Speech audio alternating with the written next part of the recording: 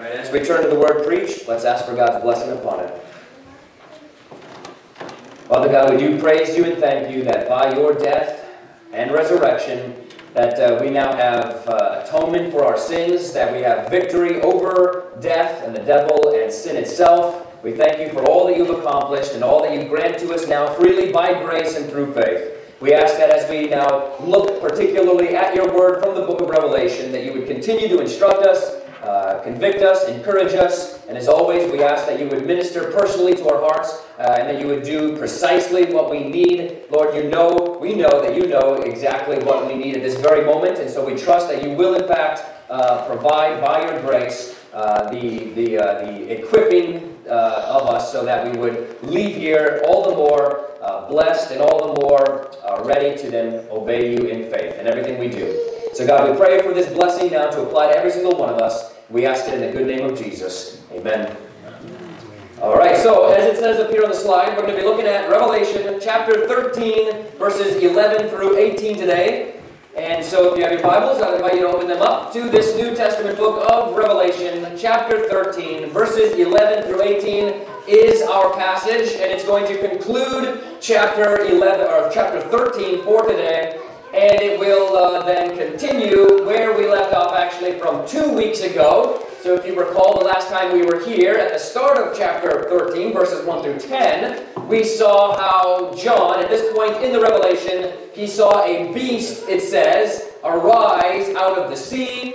And this beast was described as having 7 heads and 10 horns and many diadems on its horns and blasphemous names on its heads. And it had, it says that it was described like a leopard and a lion and a bear in various ways. And it tells us from this description, we saw that it was given its power also from the dragon. And so, from all of this, we won't go into all of it now, today, at this point, but we argued from all of this that this beast that arose from the sea actually represented the empire of Rome itself.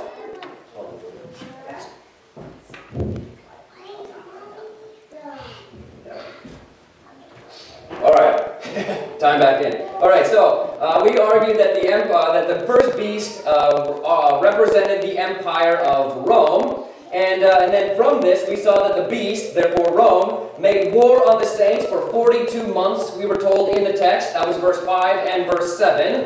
And we saw that this is, in fact, precisely what happened in the first century, in the AD 60s, from November of AD 64 through June of AD 68, which is 42 months and some odd days. The Empire of Rome actually led, under the Emperor Nero, an official persecution against the church. And then we saw, after this, that one of the heads of the beast, it said, received a mortal wound that appeared to, therefore, kill the beast, but then it actually was healed and it revived. That was in verse 3 and 4 of last week. And we then argued that this symbolized how Nero, the emperor of Rome at the time, who is described as one of the heads, as we see in Revelation 17:10, he committed suicide in AD 68. And so he, being one of the heads, received a mortal wound, and after this, the entire empire was plunged into chaos and anarchy, such that it almost seemed to not survive. But then, we see that a man named Vespasian becomes the new emperor eventually, and he brings stability back to the empire. And so the empire itself receives a mortal wound, seems to die, but then it actually revives and lives after all, just as we saw described in our text last week. And while all of this was going on, we saw that Israel, the apostate nation of Israel at this point, sided with Rome against the Christians in this persecution. That was verse 8. And so John therefore exhorts the readers to endure in the faith and to not give up. That was verse 10. So in light of all of this persecution that was going on at this time, he basically encourages them to keep the faith, endure, do not give up, keep pressing forward. Okay? And that's where things came to a close, and so that's where we then pick things up directly in our text for this morning. And so if you'd please rise as we read our passage for this morning. Again, it's Revelation chapter 13, verses 11 through 18. Starting in verse 11, this is the word of the Lord. Then I saw another beast rising out of the earth. It had 2 horns like a lamb, and it spoke like a dragon. It exercises all the authority of the first beast in its presence, and makes the earth and its inhabitants worship the first beast, whose mortal wound was healed. It performs great signs, even making fire come down from heaven to earth in front of people. And by the signs that it is allowed to work in the presence of the beast, it deceives those who dwell on earth, telling them to make an image for the beast that was wounded by the sword and yet lived. And it was allowed to give breath to the image of the beast, so that the image of the beast might even speak, and might cause those who would not worship the image of the beast to be slain. Also it causes all, both small and great, both rich and poor, both free and slave, to be marked on the right hand or the forehead, so that no one can buy or sell unless he has the mark, that is, the name of the beast, or the number of its name. This calls for wisdom. Let the one who has understanding calculate the number of the beast, for it is the number of a man, and his number is 666. Thus ends the reading of God's Word. May He write it on our hearts by faith. Thanks be to God. Amen. You may be seated. All right, so that is the passage of Scripture that we're going to be looking at now for this morning. And as we just got done reading here, we see really this little section in Revelation is now devoted to this description of another beast. My ESV heading over this section is even entitled The Second Beast. And so John now sees another beast arise on the scene, and we see some of the various things that it does, and some of the various ways that it is described. And so, very similar then to what we examined 2 weeks ago when we looked at the first beast, this now second beast also has a plethora of different interpretations or understandings as to what exactly it symbolizes or what it is representing. So, for instance, it is a very common interpretation of this by many people today that this second beast represents some sort of religious figure that usually associated with the end time. So many will argue that this is going to be a religious figure that arises at some point in the future, usually during the Great Tribulation, that again is understood to be a 7-year period at the end of time. So many think it's a religious figure that arises during that point, who is then going to kind of convince everybody in the world to go and worship the first beast. Or to worship, who again they often associate the first beast and the Antichrist to be the same person. So they argue that it's going to be some sort of religious figure who arises at the end of time to persuade everybody to worship the Antichrist or the beast. Right? That's a very common thing you'll hear today as it pertains to this second beast. Other people will often argue that this second beast, again, is not necessarily any particular person or entity, but rather it is just a generic reference to how there will be false religions and false teachers on down through the ages. Which is true enough. There will be false teachers and false religions down through the ages, but many will therefore argue that that's what this is in fact describing. And again, contrary to either of those two understandings, I am going to instead take the argument that this second beast is actually a description now of the apostate religious leaders in Israel in the first century. Right? So I'm going to argue that the second beast that is being described in this text is a reference to the apostate religious leaders in Israel in the first century. And so, whereas the first beast represents the empire of Rome in general, here now we've got the apostate leaders in Israel and the things that they're doing in connection with the empire of Rome. So we kind of see how these two beasts play off each other at this point in history. Okay? And so there it is, just like 2 weeks ago, I'm laying my cards on the table to reveal where I stand as it pertains to what this second beast is and what he does. And so now at this point, like usual, we will simply work through the text verse by verse to see specifically what it's exactly saying and to further that argument. And then we will make some applications for our life today. So, if you'll turn your attention back to verse 11 and 12, it began by saying, "Then I saw another beast rising out of the earth. It had 2 horns like a lamb, and it spoke like a dragon. It exercises all the authority of the first beast in its presence, and makes the earth and its inhabitants worship the first beast, whose mortal wound was healed."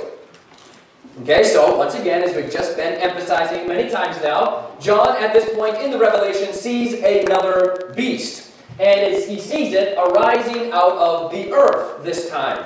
Right? Whereas the first beast that he saw, if you remember back in verse 1, arose out of the sea. And we saw that that was telling because, as we mentioned many times, the sea in the book of Revelation, and as we see many times in the Old Testament prophetic books, is often a symbol or representation of the Gentile land itself. And so for the first beast to arise out of the sea already gives us a clue that it was going to arise out of the Gentile lands. And so we've argued that it's Rome, and sure enough, Rome arises out of the Gentile lands. But now, in contrast to that, the second beast, it says, is coming out of the earth. And the earth, the word, as we've also mentioned many times, is literally the Greek word ge, G-E, which means land. Right? And whereas sea is very often a symbol for the Gentile nations, references to the land is almost always a reference to the land of Israel, which therefore indicates to us that this second beast is arising out of the land of Israel at this time. Right? And so, sure enough, again, kind of going back to what we're arguing that it is the apostate religious leaders, and so it makes sense for them to arise out of the land of Israel. And as we will also go on to see later in the months to come, when we get to Revelation 16:13, 19:20, and 20 verse 10, we will actually see continued references to not only the first beast, but also the second beast as well. But the second beast, is oftentimes synonymously associated with what's called the false prophet. All right? And therefore indicating that this second beast does have a religious entity, or it's kind of religious at its core, which again would make sense if it is the apostate religious leaders in Jerusalem at this time. Okay? So it's the second beast is coming out of Israel. I'm arguing it's the religious leaders in Israel. Now, with that said, we're given its description as well. We're told that it had two horns like a lamb, which is to say that its appearance does not seem as intimidating as the first beast. Because if you remember the first beast, it said had 7 heads and 10 horns and many diadems, and it had the appearance of a lion and a bear and a leopard, right? Which again are all ferocious predator animals. If you happen to be walking in the woods one night and you come across a lion or a leopard or a bear, you would be intimidated. This would be a little frightening. But if you run across a lamb, or a lamb, yeah, it's not as intimidating. You wouldn't be as freaked out. And the fact that it only has 2 horns, in contrast to the first beast's 10 horns, horns themselves were often symbols in the ancient world for just raw brute strength. Which is to say, therefore, that this second beast is not actually as powerful as far as that brute strength goes. And so it looks like a lamb, but despite its seemingly non-intimidating appearance, it nevertheless speaks like a dragon. Which, therefore, again, is to indicate that even though it doesn't look that intimidating, it actually is quite sinister in nature. And the very fact that it's speaking like a dragon, this association with the dragon, we saw in chapter 12 that the dragon itself is the devil, which therefore indicates that this second beast is also demonic in its origin. It's being the mouthpiece of Satan, as it were. Just as the first beast was given its authority from the dragon, so now the second beast is speaking essentially on behalf of the dragon. They're both devilish in its origin. Right? And so, you put all this together, and this description of a seemingly docile, non-threatening on the outside beast, and yet quite sinister on the inside, is very similar to how we see Jesus describe the religious leaders of Israel, even during his ministry. For instance, in Matthew 7:15, we're told that Jesus says, "Beware of false prophets who come to you in sheep's clothing, but inwardly are ravenous wolves." Or, in John 8:44, Jesus at one point condemns the Jewish religious authorities in his day by saying that you, the religious authorities, are of your father the devil, and your will is to do your father's desires. So again, Jesus, in speaking of the religious leaders of his day, says that they are of the devil, they're demonic ultimately. However, interestingly, they'll often come to you in sheep's clothing. They'll often look quite fine, they'll look pretty good. But inside they are in fact ravenous wolves. They're beastly on the inside. And sure enough, going back to our text, this is now exactly what this second beast is like. It looks like a lamb, it looks seemingly non-threatening, but it is actually demonic and devilish and dragonish on the inside. And notice here in verse 12 that it says that it exercises all the authority of the first beast in its presence. And so now we see, this is an indication that this second beast and the first beast are in league with one another. They're cooperating with one another to accomplish their purposes. So therefore, again, with the first beast being Rome, the second beast being the Jewish religious authorities, this is to say that Rome and the Jewish religious authorities are cooperating with one another. They are teaming up in various things to get things done. And that very phrase of it exercising its authority in its presence, and that phrase, interestingly, is very frequently used, especially in the Old Testament, often to refer the prophets' relation to the Lord. It would often speak of the prophets being in the presence of the Lord at various times. We see this in 1 Samuel 1:22, 2:18, 1 Kings 17:1, Hosea 6:2, Jonah 1:3, Jonah 1:10, and so on and so forth. Usually it's in a good reference to how the prophets would stand in the presence of the Lord and then do the Lord's bidding, or speak on behalf of the Lord, say the Lord's words to the people. Right? That's usually the context that it's often used in, but now we see that it's the second beast who is standing in the presence of the first beast doing its bidding, essentially. So, like, that is to say, the second beast is kind of acting as the deputy of the first beast. And in this, as acting as its deputy, it tells us then that it makes the whole earth, which again is to say the land, and its inhabitants worship the first beast whose mortal wound was healed. Right? So there is this sense in which the Jewish religious authorities are even ascribing worship to the first beast, Rome. Which, as we've said many times, if you were to have actually asked a Jew in the first century, do you worship the Roman Empire? They would have most certainly said, of course not, we don't worship the Roman Empire. And yet this is exactly what John says they are doing because of their cooperation with Rome to then persecute the church. Their cooperation with Rome was viewed as ultimately as a worship unto Rome or unto the beast. And in that, even as far as that goes, we see now kind of almost like a devilish parody of this going on, because Christians, the church, worships Jesus who was crucified and resurrected. And now we see that the Jewish religious authorities, the second beast, is ultimately worshiping the first beast, Rome, which we saw had mortal wound to its head, but was then healed. And so just as just as Christ was crucified and risen, so now the Roman Empire, in a sense, was destroyed and then came back to life. And just as Christians worship the Lord Jesus, so now the apostate religious leaders are worshiping Rome, kind of like their, false Jesus or false Messiah or false prophet, as it were. Right? That leads us to verse 13 and 14. It, the second beast, performs great signs, even making fire come down from heaven to earth in front of people, and by the signs that it is allowed to work in the presence of the beast, it deceives those who dwell on earth, telling them to make an image for the beast that was wounded by the sword and yet lived. Okay, so now we see at this point that the second beast, Jewish religious authorities, performs great signs. And, once again, this is exactly what Jesus said would be the case of false prophets who were to come in his generation, as we see in Matthew 24:24. Jesus is specifically addressing that generation as these will be things that happen in the first century. He says that false Christs and false prophets will arise and perform great signs and wonders, so as to lead astray, if possible, even the elect.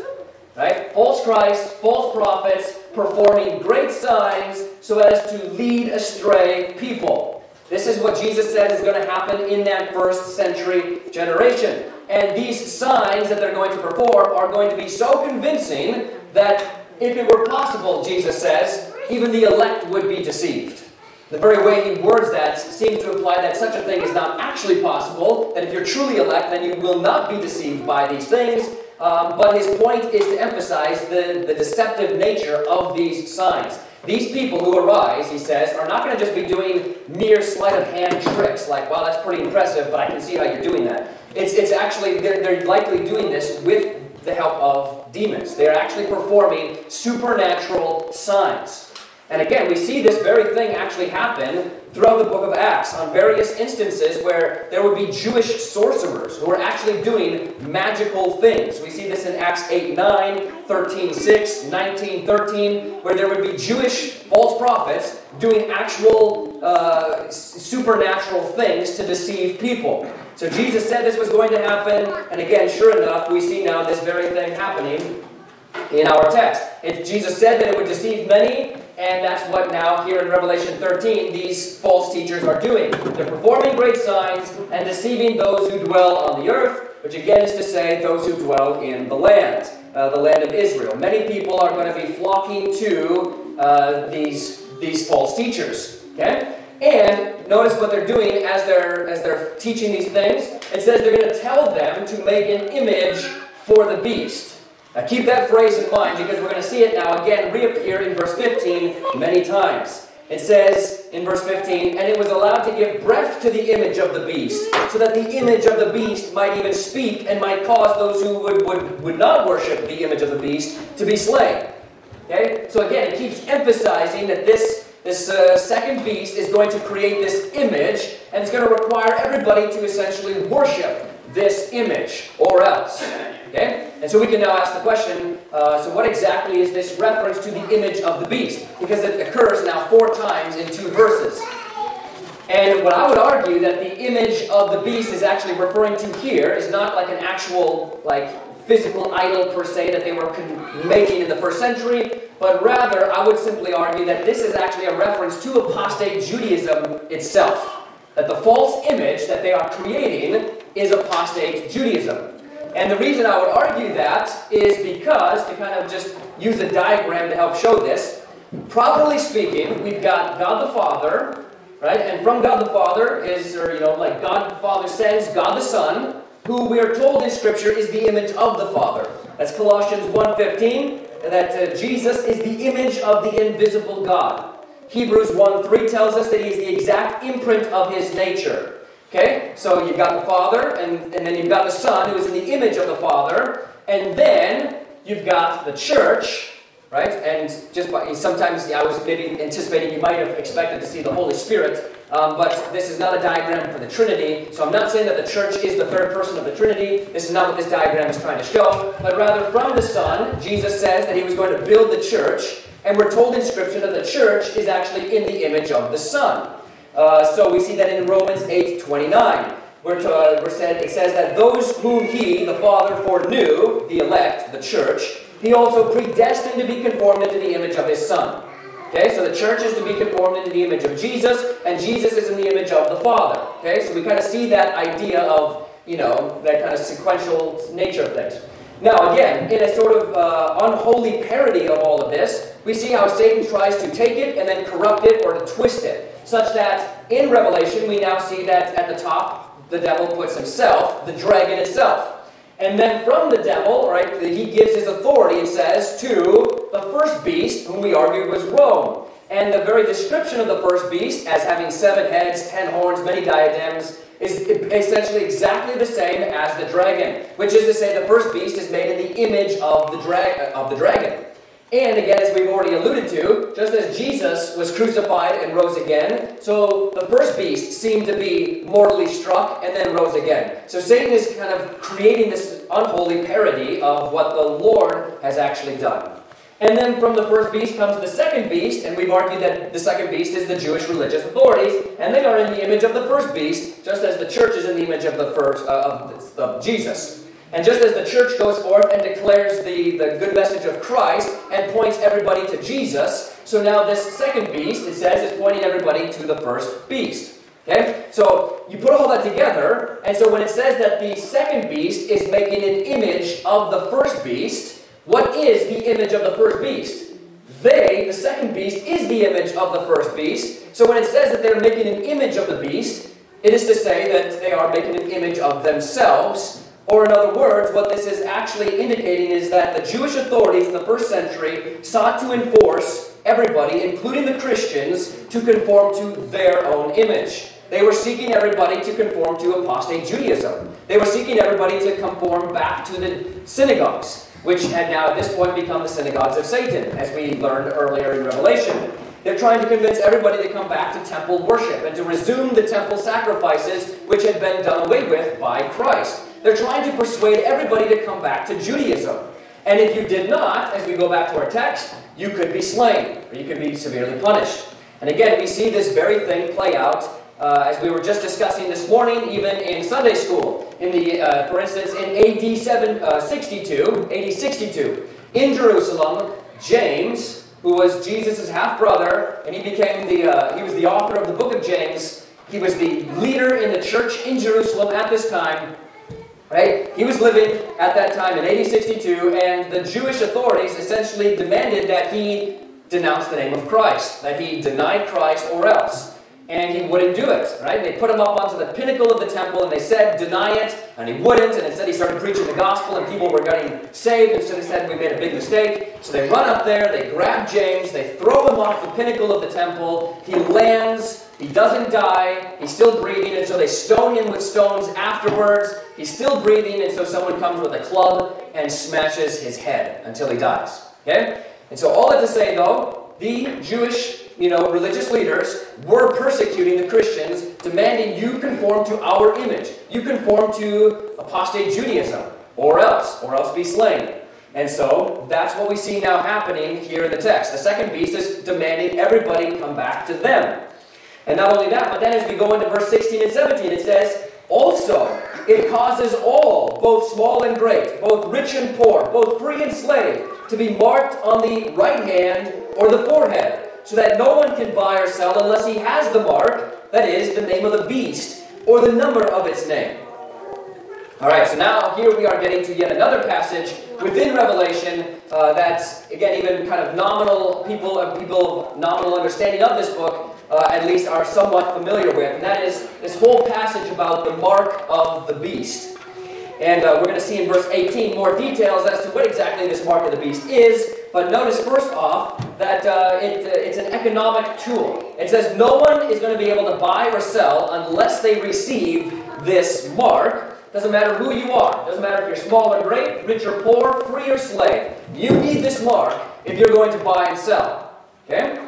Now, with all that said, this is usually the point where many fanciful ideas or theories come into play as to what exactly this mark is that someone's going to have to receive if they're going to be able to buy or sell. And so some of the theories out there is that this represents some sort of tattoo that you will literally have to get on your hand or forehead. Some people have argued that this represents credit cards with the numbers that they have, and you won't be able to buy or sell without these things. Some have argued that it refers to social security numbers. Some people have argued that it refers to computer or microchips that will be implanted into your skin. Some people think that it's an actual barcode that you'll have to have branded on you or tattooed on you, on your hand, and you'll have to scan that if you're going to be able to buy things in the future. Some people, I've seen YouTube videos of some lady trying to argue that the Monster, or the energy drink Monster, is what the actual mark of the beast is because of the various symbols on the can and whatnot. In more recent times, it's been argued that it was the jab that was going to be the mark of the beast because if you don't get it, you'll be fired, you won't be able to buy and sell. And all of these things, and then literally there's a whole plethora of interpretations as to what is this mark that people are going to have to get. And again, contrary to all of those understandings, I would argue that none of those things are actually what this is talking about at all, but rather to help us actually understand what this mark of the beast is talking about. First off, notice that it does say that it's going to be on the right hand or the forehead. Okay? Now again, many people therefore just think, well, literally, like, okay, so whatever this mark is, I'm going to have to get it on my hand or forehead. But again, I'm arguing that it's not a literal mark that you're going to have to get on those places, but rather, like usual, what we have to do is we have to go to the rest of Scripture to see if this kind of language appears anywhere else, to then give us insight into what John is actually talking about when he uses this kind of language. And sure enough, there's actually a handful of places that make references to this kind of thing. But one of the primary ones is over in Deuteronomy chapter 6. Which I don't have on the slide. You can listen to it, otherwise you can flip to it if you want to. But in Deuteronomy 6, verses 4 through 9, this is what it says. Hear, O Israel, the Lord our God, the Lord is one. You shall love the Lord your God with all of your heart, and with all of your soul, and with all of your might. And these words that I command you today shall be on your heart. You shall teach them diligently to your children, and shall talk of them when you sit in your house, and when you walk by the way, and when you lie down, and when you rise. You shall bind them as a sign on your hands, and they shall be as frontlets between your eyes. You shall write them on the doorposts of your house and on your gates.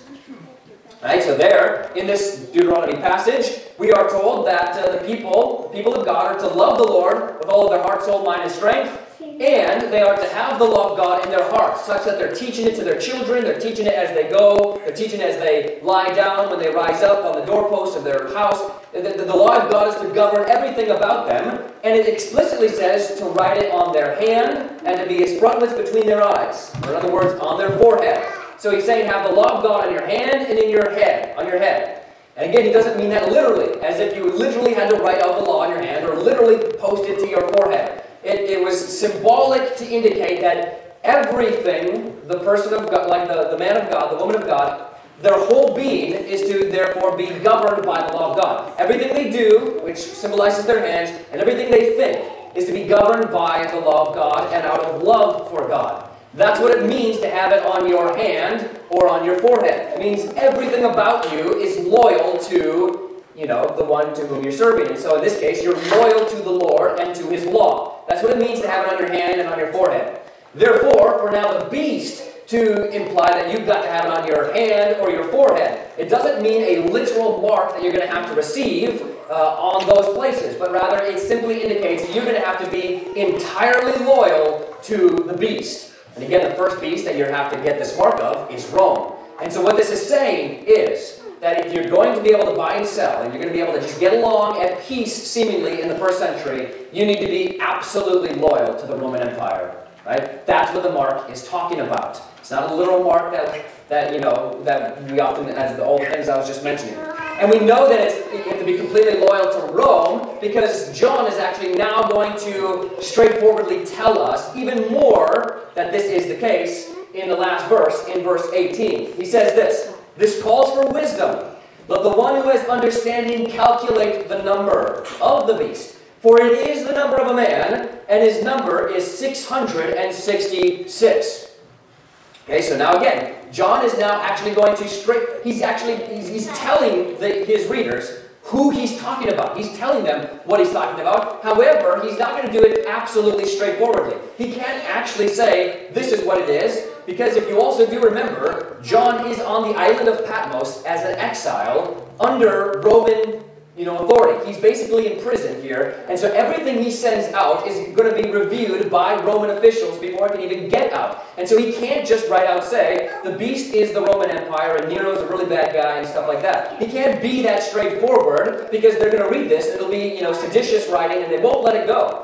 And so he's got to be a little more subtle. He's got to be more actually sneaky in a sense. And that's why he actually prefaces what he's about to say with this. He says, okay, this calls for wisdom. You're going to need a little understanding on this. You're going to have to put your thinking cap on here. Okay? And he then says, okay, I'm going to give you a calculation. Right? You got to calculate something that I'm about to give you. And what I'm about to give you is actually a number of a man. So John says, I'm thinking of a specific person. Right? So there again, just right off the bat, for those then who kind of continue to argue that it's going to be one of those things, a social security number, a credit card, all of those things that I mentioned. Again, it negates the fact that John explicitly says, no, I'm talking about a man. What I'm thinking of is a specific person, but I can't say his name just outright. And so I'm going to give you a little riddle. I'm going to give you a clue. Right? So calculate this number that I'm about to give you. Okay? And the number, again, was 666. Okay, so take that number, he says, calculate it, and that'll help you know who I'm talking about. Okay? Now, therefore, how should we compute this riddle? Two things. Number one, it's important to know that the number 6 itself in Scripture is actually very often associated as the number of mankind. So numbers often symbolize various things in Scripture. So 7 is often the number of completeness or perfection. Number 10 is usually the idea of multitudes or many. 4 is often the number of the land or the earth. And so the number 6 is often associated with mankind. Mankind was made on the 6th day. Mankind was given 6 days to work. There were 6 cities of refuge if you accidentally killed a man, and on it goes. Number 6 often represented mankind. And then, interestingly, as we see in Scripture, if you take the number 6 and then you multiply it, or you just kind of give multiple 6s, this was often a symbol of evil mankind trying to oppose God. So, for instance, in 1 Samuel 17, we see the man, Goliath, who was a very large man. He is described as being 6 cubits and a span tall, and his spear was 600 shekels. So it gives us this evil man opposing God, and we get all these 6 numerals to describe him. In Daniel 3, King Nebuchadnezzar made a statue of himself that was 60 cubits high and 6 cubits wide. Again, a tyrant man with these 6 numerals to describe his activities. In 1 Kings 10:14 and 2 Chronicles 9:13, we're told that King Solomon, who had otherwise started very good, and the Lord had blessed him mightily. Nevertheless, 1 Kings 10:14 tells us that in 1 year he received 666 talents of gold. So the exact same number of gold that he received. And it's fascinating that literally right after this description in 1 Kings 10, it goes on to explain how Solomon then basically broke all of the laws of the king, as is recorded in Deuteronomy 17. He multiplied gold, which kings weren't supposed to do actually. He multiplied horses, which kings were not supposed to do. And he multiplied wives, which kings were not supposed to do. The rest of chapter 10 describes how he did that. And then chapter 11 opens up with how he had 700 wives and 300 concubines. And all of his wives turned his heart away from the Lord. So that he actually abandoned the Lord. He started making high places for all of the false gods and the abominable practices that accompanied them. So therefore, the number 666 specifically then often not only represented tyrannical men trying to oppose God, but it also was kind of like this sinister, foreboding idea of a man committing apostasy against God. And then not only that, but we continue to see this very pattern in John chapter 19, where it's fascinatingly told that Jesus, during his trial, arrested on the 6th day, John tells us that it was at the 6th hour that he stood before Pilate. And right after telling us that it was at the 6th hour, Pilate then asks, "Shall I crucify your king?" And the Jewish religious authorities, the second beast, said, "We have no king but Caesar." Okay? And so what's happening? The chief priests, the second beast, on the 6th day, at the 6th hour, commit apostasy and essentially write the name of the beast right on their forehead. We have no king but Caesar. Right? We're loyal to Caesar. That's our true Lord. Right? And so you put all that together, and the number 6 itself has all of these symbolic connections with acts of tyrannical men or apostate men opposing God in general. But then, not only that in general, but then secondly, amazingly, if you actually do what then John says to do, right? So then when you actually calculate this number, we see something quite incredible. And so for one, it should just be noted that in the Hebrew system, they don't have numerals. So in our English system, we've got English letters, and then we've got numerals. So if I wanted to write 1, I could write O-N-E, and that could communicate 1, or I could just write the number 1.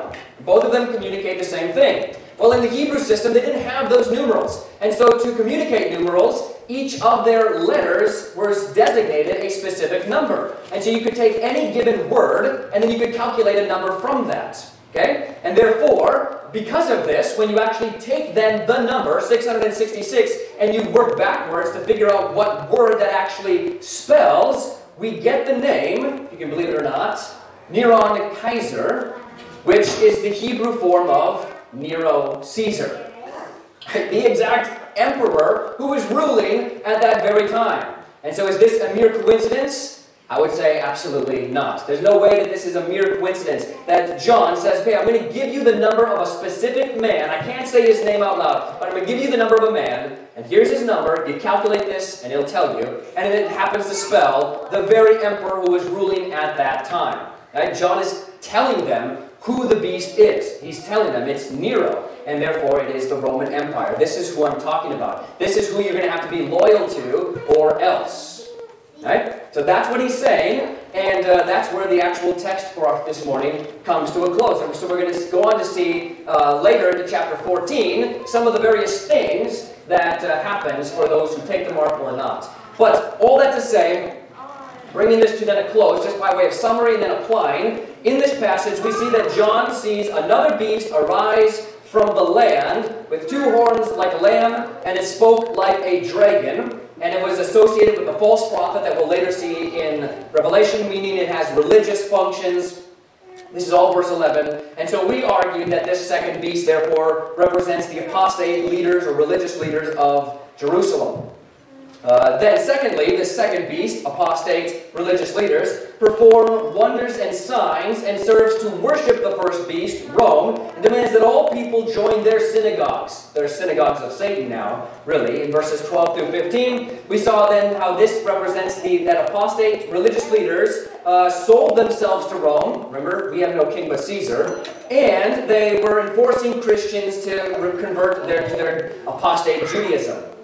After this, it says that in this unholy union, all people will be required to receive this mark of the beast on their hand or forehead in order to buy or sell. That's verse 16 and 17. And we argue that this does not represent a literal mark, but rather everyone's going to have to be loyal to Rome or else. And then lastly, John gave the specific number of this beast. The number was 666. He says, calculate it. It'll tell you who I'm talking about. You do the calculation, and it spells Neron Kaiser, which is, let's say, Nero Caesar. So John tells us who he's talking about. You have to be loyal to Caesar or else. And that's, again, where the text comes to a close. And so, putting all of that together, we can drift into our application at this time, just for the last remaining moments.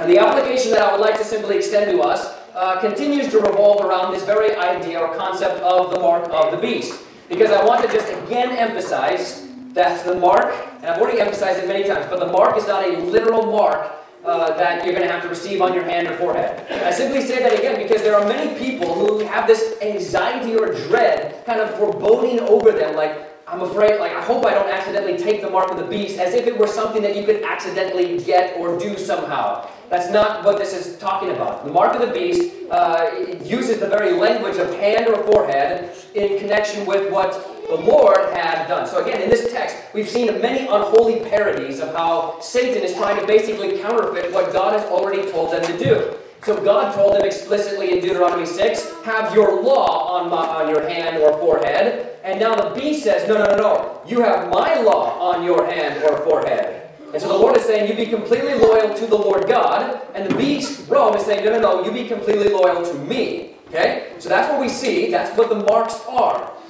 And therefore, in light of that, the application question that I want to just lob onto every single one of us is then, therefore, which one will we choose? Will we take the mark of the Lord, as it were, having been governed by His law, or will we be governed by the state? Will we be governed by some lesser person or entity? And obviously we know that every single one of us knows what the right answer is. It's not a hard question. On paper, we could all get a good grade on this one. But I pose it to us nevertheless because of the fact that in the moment, like, again, removed from an actual situation where you're having to choose, it's easy to answer. But I just want to press it nevertheless so that, Lord willing, it doesn't actually come to this. But if it did ever come to this, where you have to make some sort of decision, then you do have it firmly fixed in your mind which one you will choose, right? Because again, in the first century, Rome was clamping down in persecution. This was going on at this very time. Nero had set up a large image of himself and had demanded absolute obedience unto him throughout the entire empire. This was especially prevalent in Asia Minor, which is where the 7 churches are that John is writing to. So many of them are personally dealing with this very idea. We saw when we were looking at the 7 churches that many of them had guilds, like in the cities, where if you want to participate in the guilds and thus be able to actually have commerce and do business, then you have to worship the emperor. You have to participate in the pagan festivals. You simply have to do this. And what's interesting is oftentimes they didn't even care if you didn't, like, they would say, like, you don't have to mean it. You don't have to care about it. You don't have to do it from your heart. Just do it. Just offer the sacrifice. Just offer it, and then you can go free. Then you can just continue to conduct in business with us. It's very simple. And the Christians wouldn't do it. Right? When it came time to say Caesar is Lord, they would go up and they would say, Christ is Lord. And then they would get punished. Right? Then they would have to suffer the consequences. Right? But they did it. They did it. They could have probably come up with all sorts of plausible, even pious-sounding excuses. Well, we won't mean it. We don't believe it, but we're going to do it just so we can get by, so we can continue to provide and all the rest. All of that's important, but they didn't compromise in those moments that actually matter. And therefore, obviously, we do not live in the Roman Empire today, but we do nevertheless live in a society, unfortunately, as we speak right now, that is becoming ever increasingly tyrannical, And it is becoming ever increasingly apostate, such that we were founded upon blessedly Christian principles and the law of God. And thus, as a nation, we've received incredible blessings from this. It's been absolutely amazing. But now, as a nation, we are increasingly turning away from God, forsaking the living God, and now we see increasing anarchy as a result. Right? It's very unfortunate. But all that to say, therefore, because of this trajectory, and I'm praying that God will turn it around, and that it doesn't come to this. But if it did, where you had to face the ultimatum, where it comes to the point where, okay, you've got to offer your incense to Caesar, right, in the modern day equivalent, okay? You've got to embrace that homosexuality is beautiful, and you've got to say that transgenderism is acceptable, and you have to say that abortion is a plausible thing that you can do, that it's acceptable for everybody, and you have to, and just all these modern equivalents. You've got to do this, or else you will be fired, or else you will lose your livelihood, or else you will be fined, or else you will go to prison, or else, in the most extreme cases, you will be killed, right? If it came to this, I am therefore exhorting us right now, before it gets to that point, that like the early Christians, that we can go to that moment, we can smile, we can trust in the living God, and we can say, Christ is Lord, not Caesar, and I will have His law govern my life. Thank you very much. And then we have to just brace ourselves for what comes next, because it might actually get quite severe, what comes right after that. It might get very bad, right? But, here's the last word, we can do that with confidence and hope, nevertheless, no matter how bad it gets in the moment, because, as we will actually, again, just a little sneak peek of what we're going to see next week, in chapter 14, it actually tells us in verse 1 how it'll make reference to the Father's name being written on His people's foreheads. So if we do not apostatize, if we do not compromise, and we remain such that the law of God is marked on us, then it says we will be blessed in Christ. No matter what happens to us in the short run, we will receive the inheritance of the kingdom, which is absolutely glory. It cannot be taken away. Praise be to God.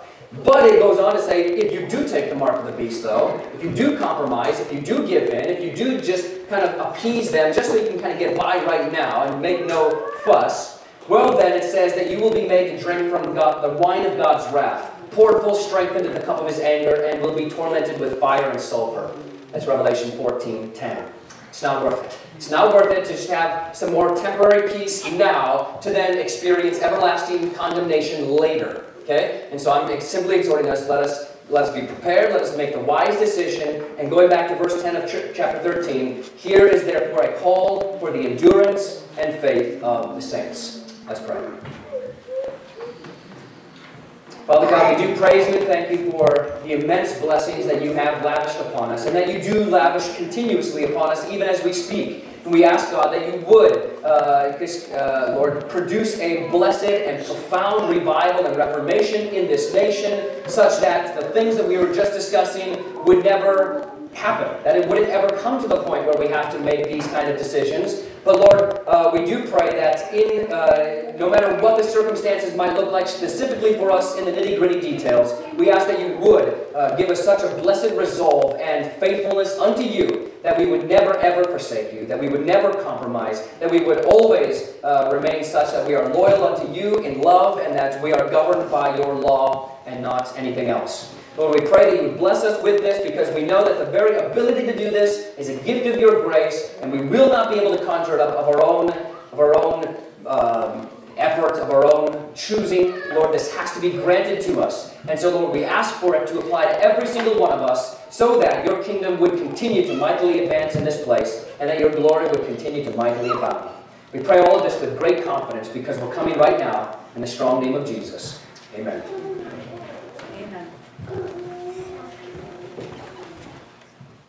Before we go to the charge, allow me to just pray for our upcoming potluck, and then we'll do the charge.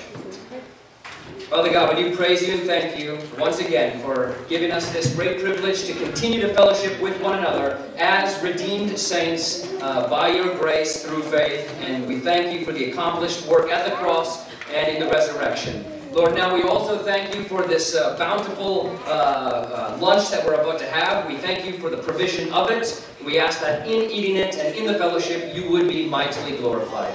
For we ask it in the good name of Christ. Amen.